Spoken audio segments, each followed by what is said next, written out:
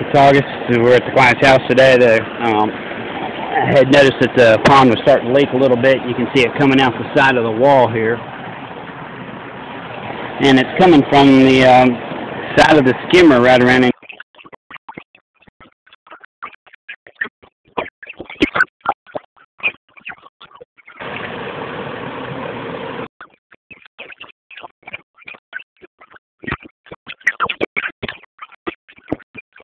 Coming from right around the skimmer here and get it all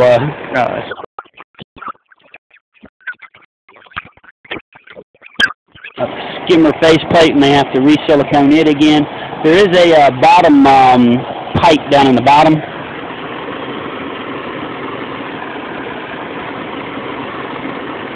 So we're going to look at that too and make sure it's secured as well. So it's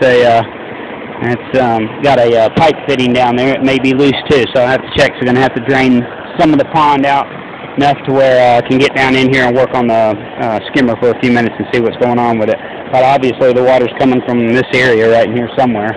Dug up this side, and that side. That side's basically dry over there, so that's dry over there. It's just wet right over on this side, which correlates with the water running out here at the wall.